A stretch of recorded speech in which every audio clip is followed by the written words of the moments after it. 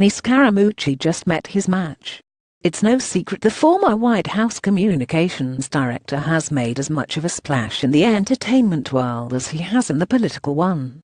With his signature look, accent and mannerisms, the mooch became not only a Washington figure, but also a TV character thanks to SNL impersonations by Bill Hader and Mario Cantone. While has since parted ways with 1600 Pennsylvania Avenue, there was no time like the present for Scaramucci to officially meet his on-screen counterpart. During a sit-down on The View Friday afternoon, he was surprised when a familiar face strolled out from backstage to say hello. "Lou Rockabke, I love you. I love you. Thank you."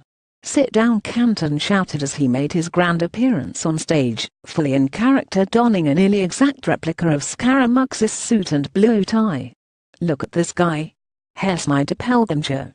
That wasn't an exaggeration, the two looked so strikingly similar, it was like seeing double. "Thanks for having me the whole hour, Joy be here. I really appreciate it. I'm not used to sticking around that long at any one place, unless there's free hors d'oeuvres and a drink minimum," Cantone continued in character, poking fun at Scaramucci's short-lived 6 official days working in the White House. Scaramucci tried to interrupt, insisting Cantone needed more bronzer. "Shut, don't make me smack you in front of company," the comedian retorted. "This is a big career break for me."